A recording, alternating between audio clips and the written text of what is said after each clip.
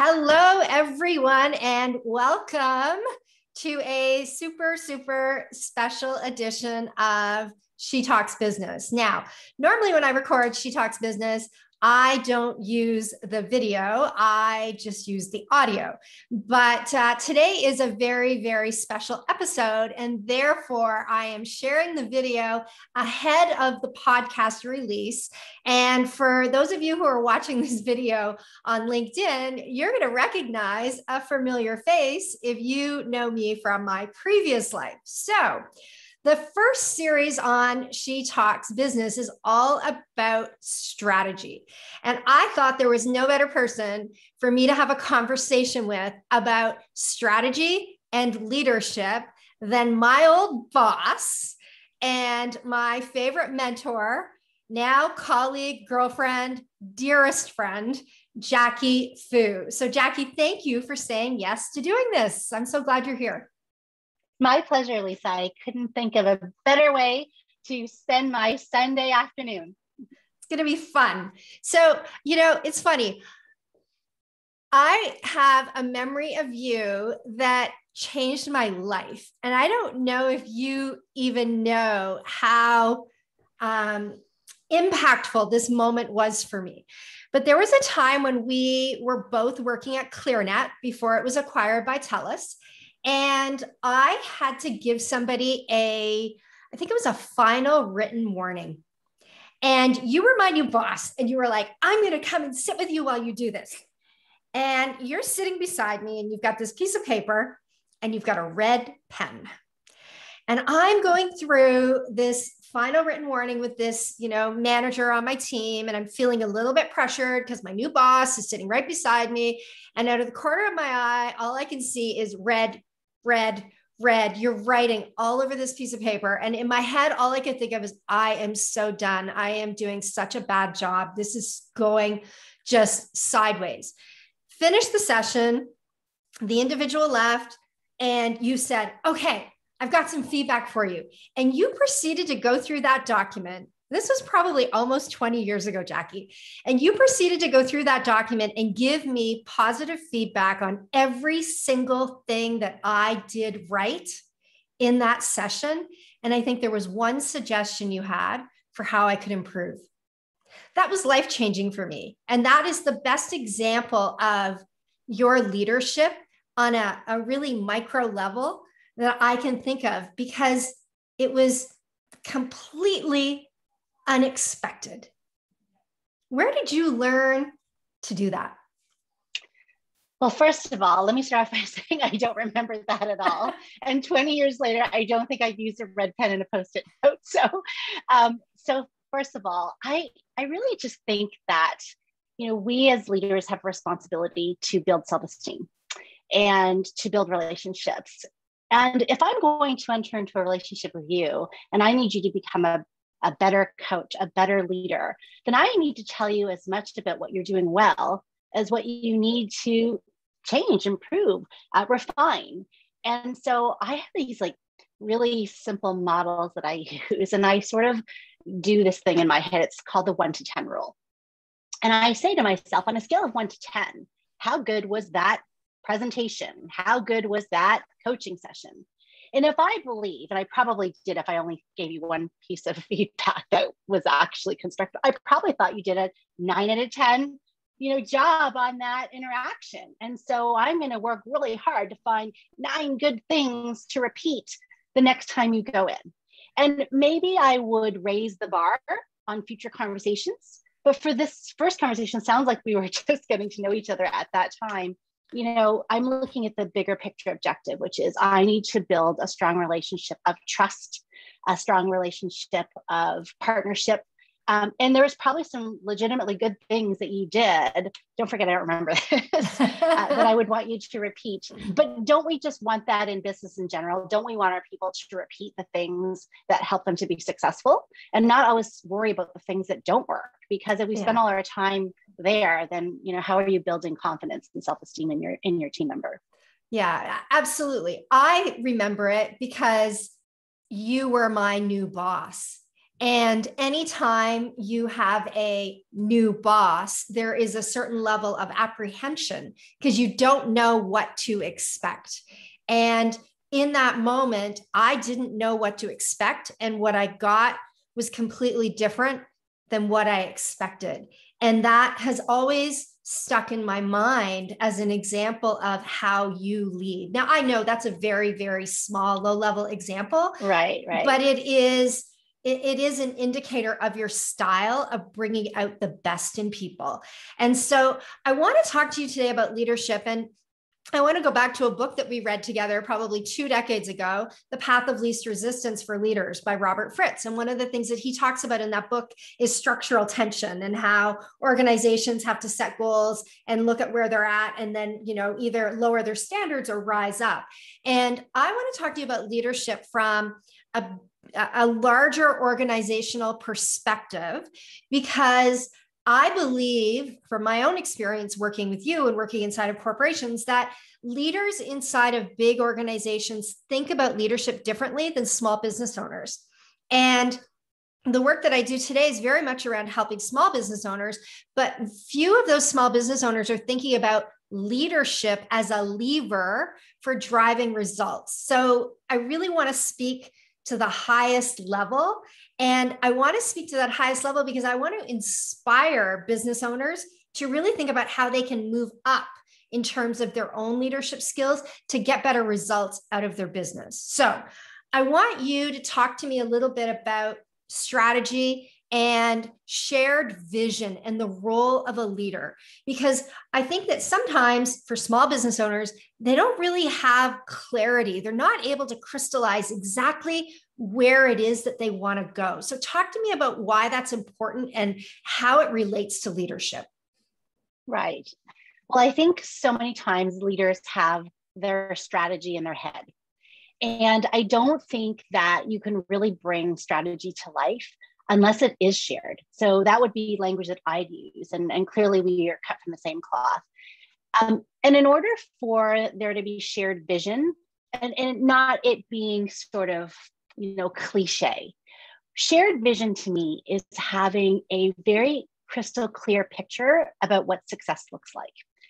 And when I think about success, I don't think necessarily about a list of motherhood statements about, we want to be the best customer service organization that sells the most product. And, that's not to me what shared vision is, because you could find that sort of platitude in any organization. They're all going to say the same thing.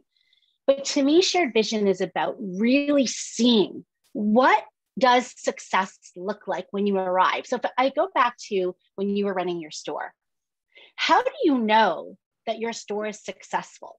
So when I'm crystallizing a vision with a direct report, a team member working on a project, I want them to see. And that means all of your senses. How does it visually look? What does it sound like? How do you feel? So if we were talking about success, if we go back to when you used to run a wireless business, how do you know that that is a successful, what's the picture of success? And so you might say to me, well, Jackie, success looks like I have lots of traffic going into my store. And I'd say, okay, and what do you see the customers doing? Well, I see the customers interacting with my staff. I see my staff asking questions. I see them filling up their baskets and then adding on more product. I see customers that are smiling. I see them going to that register. I see them coming back in my next vision. But when I talk about shared vision, it really is bringing your picture to life. Now that's going to translate into a bunch of statements and but as you're bringing your organization along, I think strategy is iterative. It just keeps getting crystallized and crystallized and crystallized. And that's how you stretch your business to become better, because the picture becomes more refined every time you go back and talk about that shared vision with your team. So I don't know if that answers your question, but I think everyone needs to know, what does good look like? What does good feel like? What do the metrics of good, how are they articulated? And if you want your organization, and of course I say organization because I'm used to. Yeah, for sure. It's the same. It's small business as an organization. Agreed, but I need every team member to come along. And so the only thing that's going to propel them forward to come with you is if they know exactly where they're going. Mm-hmm. Right. And so how do you, as a small business owner, how do you determine what the right vision is? So let's talk a little bit about metrics and models, because one of the things that I always say to people is, what's your business model? And a lot of times they don't know what their business model is. And then when I ask people, what are the metrics that matter the most to you, or what are your key performance indicators? A lot of times people are focused on the wrong things. They're focused on, dumb stuff, vanity likes, like how many people like my Instagram post, and you can't pay your freaking mortgage. You can't hire an employee with Instagram likes. So can you talk to me about metrics and how to figure out what business model you're in? Like how, in a big organization where you are selling lots of different products and services, there's several models inside of the organization. So how do you get clear on what model to focus on? And what do you think are some of the most important metrics that people look at? Yeah, I think, business, whether it's in a big corporation or a small business, if I really want to dumb it down and make it simple, it's all about, revenue and growing your revenue, and then managing your expenses and making sure that when those things add up, that you have more revenue than expenses, again, the very most simplistic terms. However, there are certain things that are what I call levers. And those levers drive bigger revenue, right? And so all of those levers are about acute focus on making sure you know what the levers of your business are. Are there 5 key things that drive the biggest profitability, that drive the biggest sales, that drive the biggest, engagement? Because engagement of your team members drives those. So you kind of need to know your levers of success. And if you don't spend all your time ruthlessly prioritizing working on those levers, you're going to be working on things that are not going to drive. They might be make work busy things. It could be important things, but they're not the things that are going to drive the success of your organization or the success of your department or the success of your small business. And I think it is a lot about the discipline of staying on those levers and not trying to do everything, especially in a big organization. We have a million projects that we want to get done, a million initiatives, and it is truly about what are the priorities that drive my vision, what are the levers that drive those, revenue, top line growth, and what are the things I have to watch out for that are not causing my expense line to really, really grow.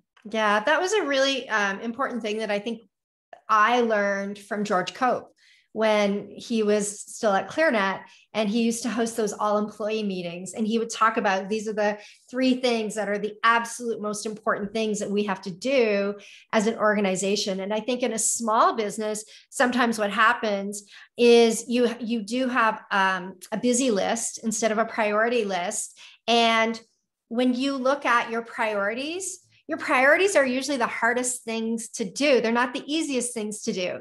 And so you want to feel like you're accomplishing stuff. So you start to cross off all the easy stuff, but then you're never really focusing on your priorities. So it's totally, it's really, really important as a leader inside of your organization that you know what those priorities are and that you can convey them to the people that are working with you.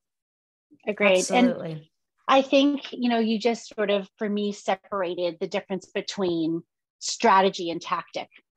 And I think that what happens is we often like the tactics because it makes us feel like we're getting stuff done. And there may be some quick wins, really. There's nothing wrong with working on a tactic, but the tactics have to roll up to the big picture strategy, always going back to the priorities, always going back to, am I working on at the right level? And, you and I used to talk about, high payoff activities and, just for your group, the definition of a high payoff activity is something that's worth your rate of pay.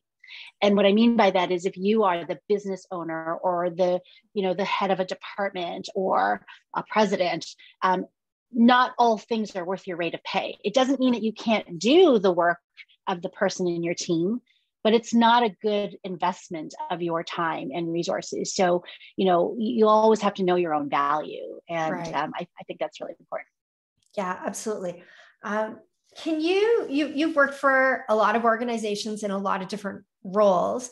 Can you successfully, I might add, can you give me an example of a lever that you chose intentionally to get a result and how it worked for you? Can you think of a lever that you intentionally kind of used in order to really reach a big picture initiative? That's a good one. I'm going to so many different places in my mind. And I mean, maybe go back to when we first started working together, because I remember, Jackie Fu, you work for the best division, like corporate stores is the best division in the whole company. And you were like a broken record, but guess what? We became the best performing, best place to work inside of that organization.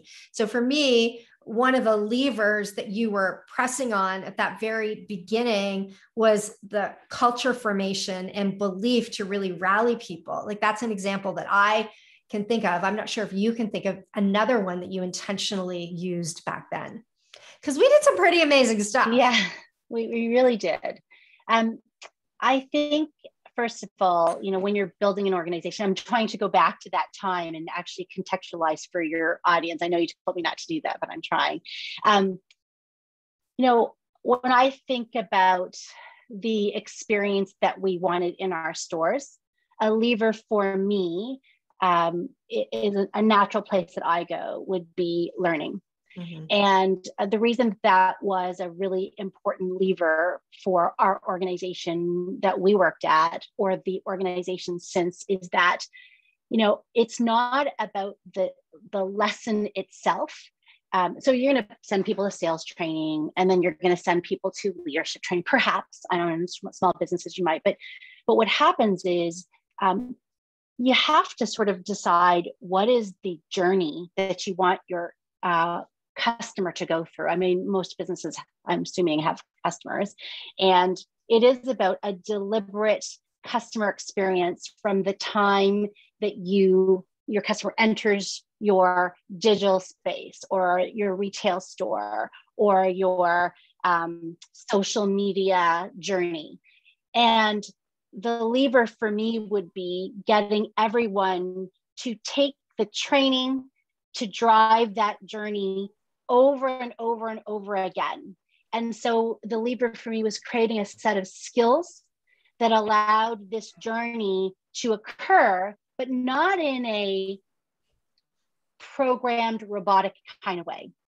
It is, in fact, giving people a set of boundaries to say, this is what we do. This is how we create an experience within our store. So as an example, in my current world, I have this vision right now, which is about creating customers for life. Mm-hmm. And so then that is my shared vision. How do we create customers for life? Not a transaction, but an ongoing relationship where a customer comes back over and over and over again. And one of my levers is to train everybody on the things that drive customers for life. And then to add on the metrics that show that this is a customer for life, whether it's the size of their basket, how often they come back, how do we talk to them across that journey. And so in wireless, as an example, the area that you shared, it's not just about the event of that sale of that phone. It's about how do we follow up with that individual to make sure that they're using all of the self-serve tools to manage their bills? How do we make sure that they know if they break their phone, that they should be coming back to us and not going to some third-party organization where they can be stolen? How do we make sure that that we're touching that customer, not just because they need a new phone, but because all the way along that 2-year relationship that we've checked in with that customer. Mm-hmm. So back to, I'm trying to go to, this was my vision, but the lever that I use to drive that vision is a set of training metrics, right, scorecards, and sort of events that manage that customer journey. Right. Your team has to have the right skills and competencies to positively affect the journey, which ultimately impact the results. But if you as a leader are not clear on the journey, then you cannot match the skills to the experience to affect the outcome. And so that to me is it's the biggest part of the lever is you can't actually pick a lever if you don't know what you're trying to do. It's like you get in a car, if you don't know what pedal is to step on the gas and which is the brake, well, you're going to have a hard time driving if nobody's ever explained to you, what you should push to get what outcome you want. And it's the same thing in business. And I think that a lot of small business owners, if they're like me, they reached a certain level of management inside of an organization, but they were never, say, the president of that big organization. And so there is a skill that is required to develop the big picture strategy. One of the things that I talk to Cassie on my team about all the time is how do we teach our team to think, like big picture and tactically? Because I feel like sometimes people get stuck in the tactics without understanding the correlation to the big picture. It's like they can't think spatially. They can't think about all of it as one. And, perhaps that is something that I haven't articulated well as a leader to help them connect the dots. I'm not sure. Right. I think that's a very good point. And I do think that's the job of the leader, because everybody has different roles in that shared vision. And one of the things I like to do on a monthly basis is I do this thing called the all hands meeting. Mm-hmm. And I bring together all of my team members, and they're all doing very, very, very different work. Some people could be working on systems and process. Some people could be working on incentives. Some people could be working on training. They're all different. But one of the reasons why I have this all hands meeting monthly is because the job of the leader is to communicate how each of those folks contribute to the vision. And so, I know for my team, they're probably just thinking I'm giving them an update because that's sort of how it's positioned. But what I'm actually doing is to talk about the contributions of those folks that are driving, this shared vision. And it's this constant communication of celebrating contributions and highlighting strengths and ultimately giving them hope that what they do actually matters. Mm-hmm. And, in this all hands meeting every month, I'm also calling out, the stars of the contribution. And they could be people that were never on the radar, because my organization is very large. I'm sure that's not the same as a small business, but how you manifest itself in a small business is catch the little things and celebrate them. And so that people feel like, whoa, it wasn't this little tactical thing that I did. This is a brick in the wall for the entire building or of the vision that I'm trying to accomplish. Right. So, Jackie, you have profoundly influenced my leadership style. However, your natural tendency, your natural given talent as a leader is to find the good and inspire. I'm like a mechanic. I go in and I see everything that's broken, everything that's wrong. And so if you're the type of person as a leader who always sees what's wrong, how do you train yourself to see what's right? How do you get better at inspiring through looking for the success versus like it's like you can get stuck in this never-ending cycle of, I got to fix this, and this is wrong, and this is wrong, and this is wrong, and this is wrong. And because you're so focused on trying to fix what's broken, it's like you have tunnel vision. You can't see all the stuff going on around you that's good. How do you change that as a leader? Right. So first of all, your strengths can also be your weaknesses. So let me start there. And so that's why you and I work well together, because I inherently see the world half glass full, and I inherently want to see the best in people. That's just who I am. And so I hire people around me because that's my gap. Because I know we have to see the stuff that's broken too. Mm-hmm. So that's not a criticism. It's just a different set of skills. And together, those make a perfect symphony. So how do I then become an authentic leader? Because I don't walk in and I don't see all these, things that are broken. I ask the people to see, and naively, my leadership style today is very different than even the time that we worked together. I see many more things wrong today, but how it manifests itself is I believe in public praise and private shame. So I'll call out those critical things that are broken, but I certainly won't do it in a forum. I will pull that person to the side and I'll try to do it in a way that protects the self-esteem and make it about the thing that's, could be improved, not the person that can be improved. And I think that's really important. People will always be okay at acknowledging that things could be done differently, or things that, these are alternative, ways of looking at the business problem. But I think you have to do both. I don't think you can only see the world through half glass full. So to your point about, so how do we help our, all of your clients not to go to the path of what's broken all the time? They could use my 1 to 10 rule to say, how broken is it really? If I step back and say on a scale of 1 to 10, how was that executed?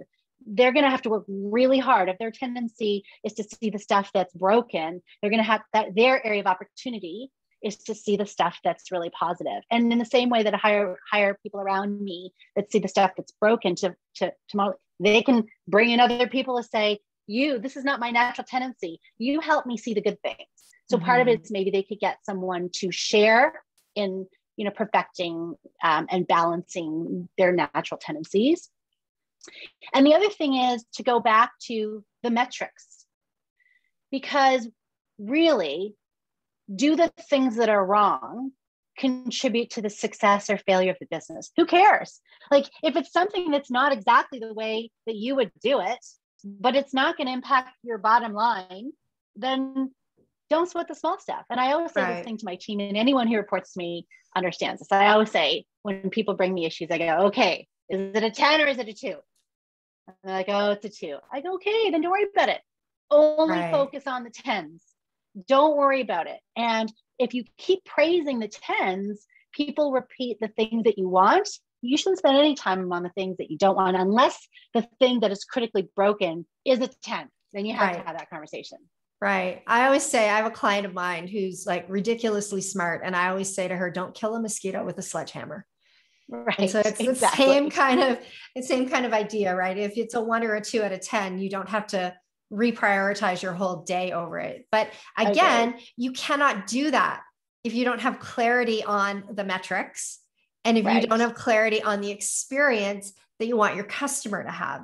Because what is a 2 in your business might be a 10 in another business, depending on the experience that they want someone to have. So I'm going to give, this is an example, but to illustrate, if I go into a retail store and the bathroom isn't pristine, I am not as bothered by it as if I go into a restaurant and the bathroom isn't pristine.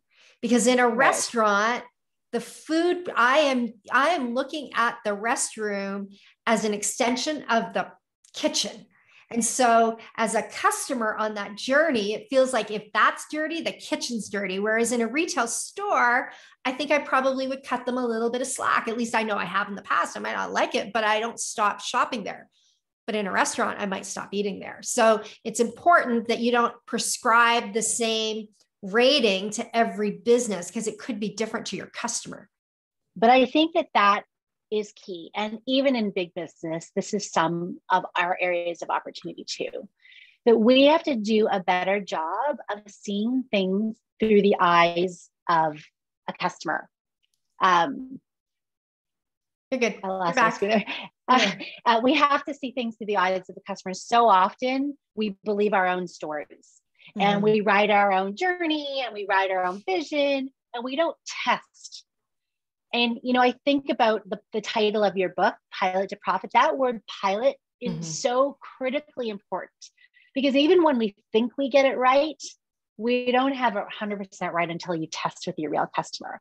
So even when we launch things, whether we launch training, whether we launch a journey in the store, whether we launch a transaction that's going to change in our retail stores, the last mile of perfection is before you harden that and plug it in to your day-to-day business. I always test, amongst a region, amongst a set of stores. It depends on what the initiative, but testing with your customers is really, really, really important. And that could be testing if your customer is your employee, or testing with the actual customer who's buying your product. Yeah.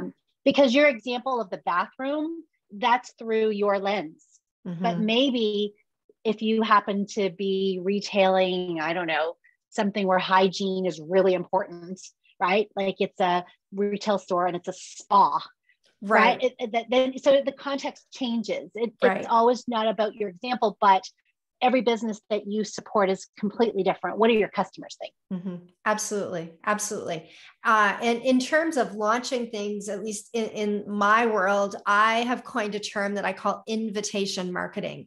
And invitation marketing is where it's like proof of concept marketing, actually. You go out and you test the concept, you invite people and see what their response is before you make a decision to go all in on it.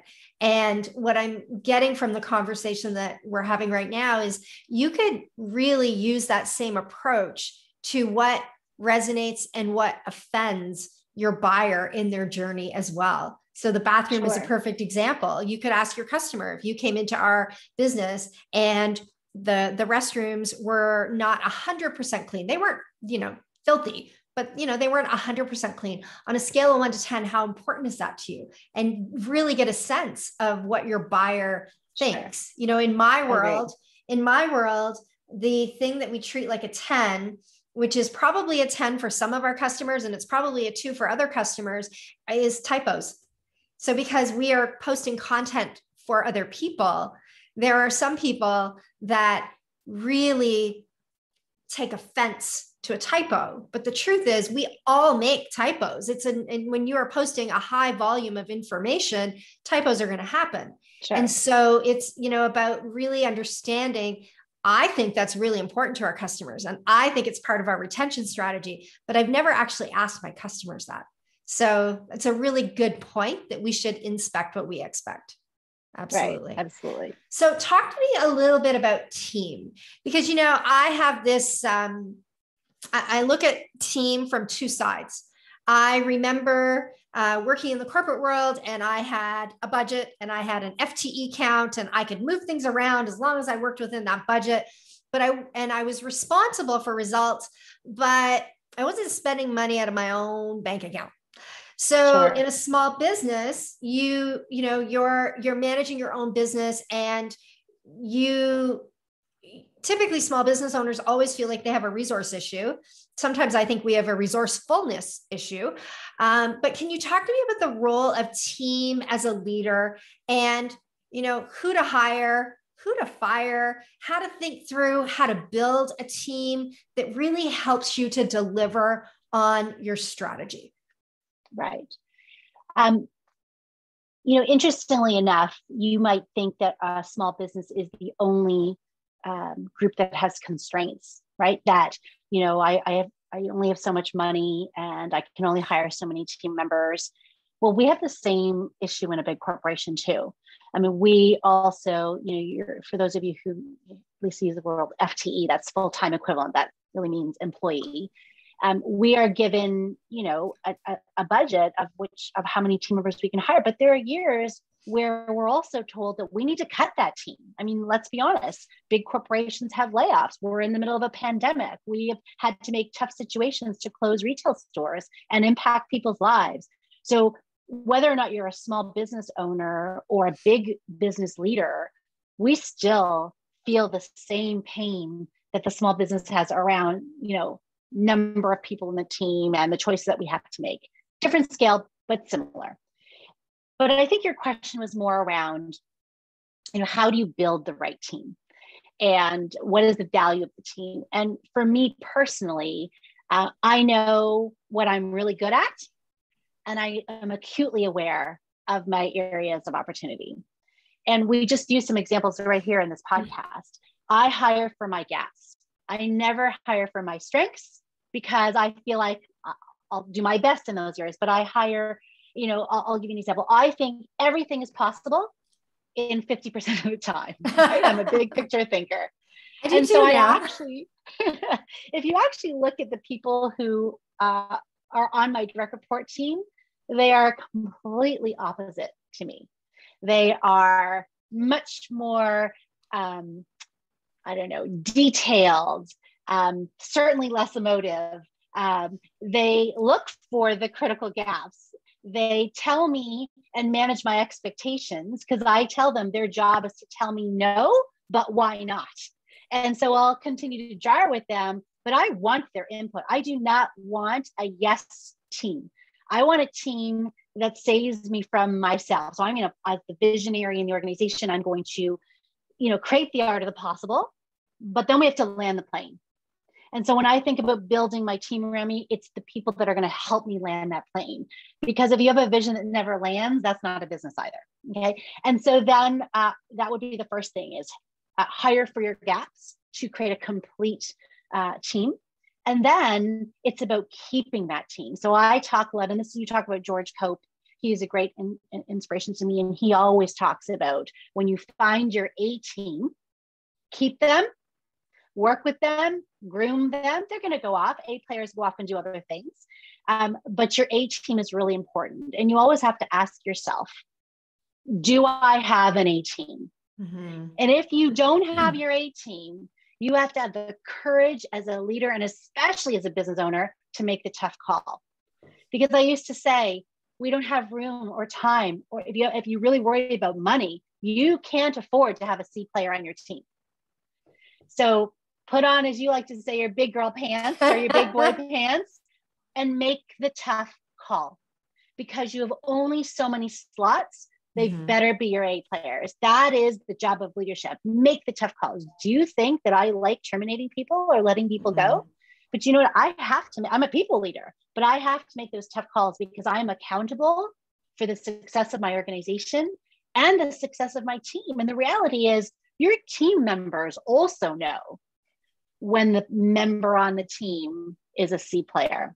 Yeah. And maybe you can stretch your B to an A, but if you think you can make your C or D player an A, that's ego. And when I was young, I used to believe, because I thought everything was possible, that I could convert that C and D player to an A player, but that cost me money and that cost me time and that cost me results and ultimately can't make it happen.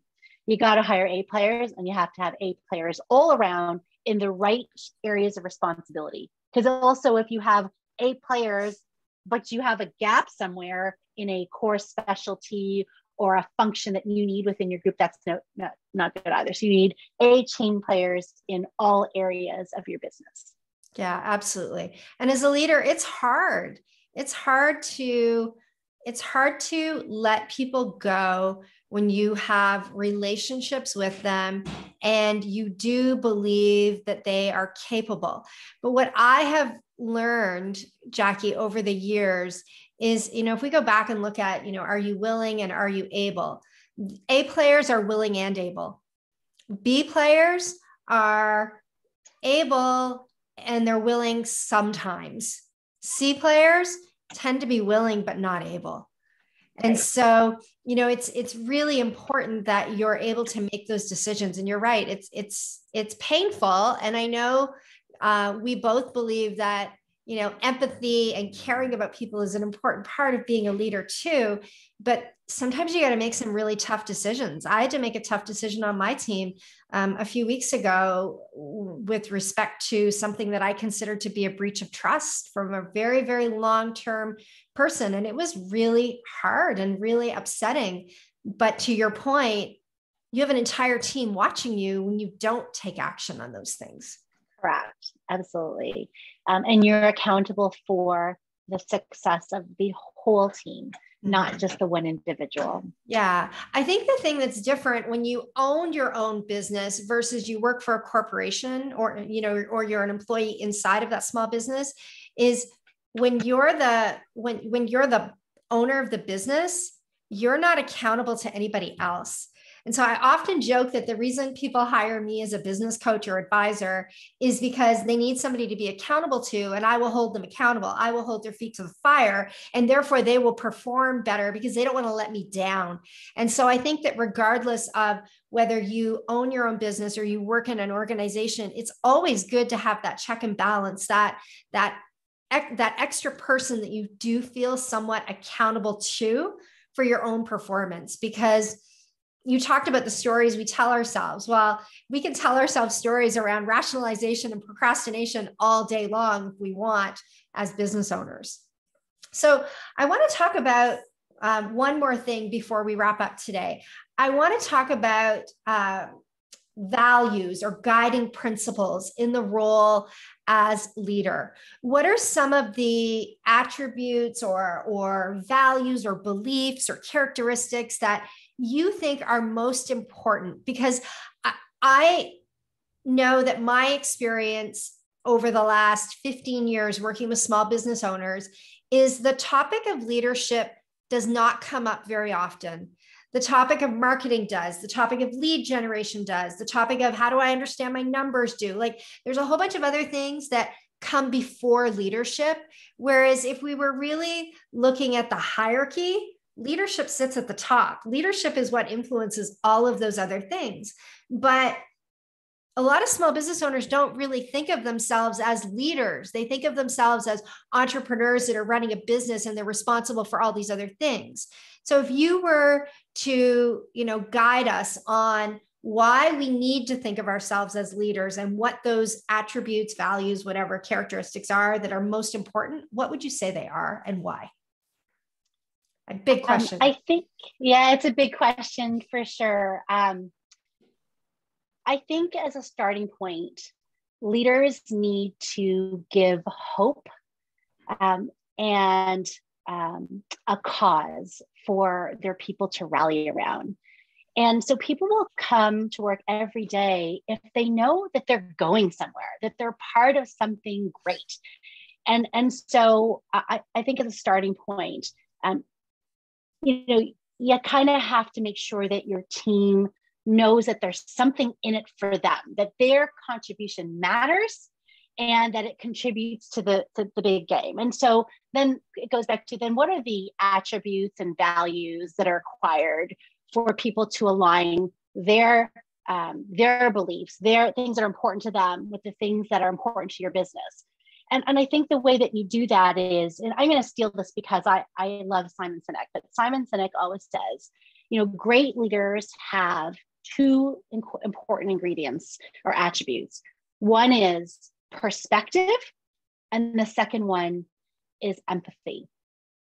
And I think that's really true that, if you have perspective, you're able to see your vision and see all the ingredients that go into that vision, but then also see the perspective of your employee, of your customer, really come down and empathize and are able to walk a mile in their shoes, then you're able to really connect those dots because you're saying, here's my understanding of the situation. Here's my understanding of where we are in the marketplace. Here's my business perspective, but I empathize with the employee and the team member and the customer in terms of what their situation is to make that perspective come to life. Does that make sense? And then I'm just going to go back to my own view. And that is, I believe that an important value is trust. Because to me, trust is everything. If your team members trust you, trust your vision, they will follow you. They won't question, why are we doing what we're doing? But in order for you to have trust, you have to gain trust. You can't ask for trust. And so the way that you gain trust from your team is by ensuring that their perspectives matter, that you understand their situations, and that you are consistent, transparent. They can count on you. You say what you do or you do what you say is what I meant to say. And that it's not an event. And when I think about, does my organization trust me? I believe the answer is yes. We do these employee surveys. Trust and leadership is one of the most important ingredients, because trust is belief, and belief drives behavior. If you don't believe something and your boss asks you to do something, you'll do the task. But if you really believe in the vision, you really believe in what your leader is telling you, you'll take on your own set of tactics to drive that activity, because the belief is stronger than the tactic itself. It's really good. Like Jackie, we've known each other for a long time, and I always walk away from every conversation we have together, whether it's over a nice dinner and a bottle of wine, or, a quick phone conversation on the ride into work. I always walk away feeling like I've learned something. And I think that is also something that's really important for business owners, is to have somebody in their court that they can learn from, that can stretch their thinking, that can inspire them to play a bigger role. Because as I listen to you talk about this, I think about my own business. And, I left the corporate world in 2006. So this November, I will have been running my own business independently for 15 years. That's a long time. And yet I look at my vision and the impact that I want to make, and I don't think I have been clear with my own team, because I feel like my vision is, I don't know how to describe it. It feels, I don't know, it feels odd to me. So I'm gonna articulate it here, because I think you can help me frame it differently. So, when I was a kid growing up, my mom had a job, and I was a sick kid. I had Crohn's disease. And one time I was really, really sick, and I was hemorrhaging from my bowel. I spent a week in ICU. And when my mom went to her boss and said that she needed to leave work early to take me to the hospital, he wouldn't let her leave. And he told her, "You've got problems and I have problems here, and you need to stay." And that created a change in me, that I would never have a boss that would not let me do what I needed to do in my life. And B, I wanted to really help other business owners to understand how to run a business and make enough money that they had freedom to do what they needed to do in times like that.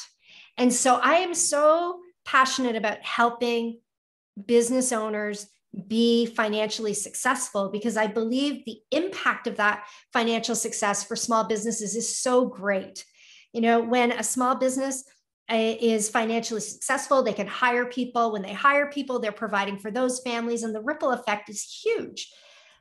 But it just feels so, I don't know, it feels like not a very important thing when I say I want to help businesses make money, because I want them to be able to have a better life and to be able to provide, a good life for their families. It feels shallow. That's how it feels to me, because it's related to money. I'm not sure that's so shallow, because there is just a reality around, money is freedom. Let's just really be honest with ourselves. If you have more money, you have more options. And I think that wealth creates wealth. And when you create wealth for others, you don't know the ripple effect that it's having. Like, think about every new immigrant story of success. It started off by survival. How do I survive? And then, oh, okay, I'm now surviving. I'm going to help other people survive. And those turn into beautiful businesses. And really, if you think of the foundation of our amazing country, I certainly know that I have a lot more in my life than my parents had in theirs, and I'm sure you too. And I think about all of the people that have grown, and you're talking about it from a small business perspective. I talk about it creating wealth within a corporation, within a company. I think about how many vice presidents that I have been lucky enough to work with that got promoted. I see them go up level, or directors or managers. And there is nothing more rewarding than seeing them grow and create wealth for themselves. That's okay. I don't think we should be apologetic about that. I think that wealth creates wealth, growth creates growth. And that cliche pay it forward thing is okay. And I think that, back to my point about leadership being about perspective and empathy, one of the reasons why you are such a great champion of the small business owner is that you have both. You have perspective. You've walked a mile in those shoes. And so you use their speak, which is they need to be successful. They need to make their business successful, but you have empathy because you know what it's like. You know what it's like to think about every dollar that I have to worry about spending, every mistake that maybe you've made in your past that you don't want your client to make. So I don't know that that's such you're almost sort of, and you shouldn't be self-deprecating about that vision. In its simplicity is so much beauty. And as you say that, I'm thinking about the building of wealth inside of a business is passed through so many other ways, and it has such a big ripple effect, similar to leadership. Right. When I asked you to do this, you made a comment to me about, you have all these people, you're a great leader, all these people follow you. And I'm like, yeah, but your influence has influenced me, which has influenced others. And, I also know that your influence came from your dad. And there are a lot of fooisms that, came from directly from him, and a lot of, Sunday dinners that I benefited from his wisdom, even though I wasn't at those dinners. So I would be remiss if I didn't honor him in this, relay of leadership as well. Yes. Thank you, Lisa, for sure. Biggest mentor ever. And to this day, most of my management, my leadership, my care and concern for people, my genuine interest in seeing people grow and flourish comes from my father. And that's what he wanted for his family when he came to this amazing country. And because of that, I also feel the ripple effect of his great leadership, for sure. Yeah. All right. Well, Jackie Fu, any final thoughts before we wrap this up? It's been so good to do this with you. Listen, Lisa, I love seeing your success and your people's and your clients' success. There's nothing that makes me happier. The greatest gift of leadership is seeing people grow and benefit.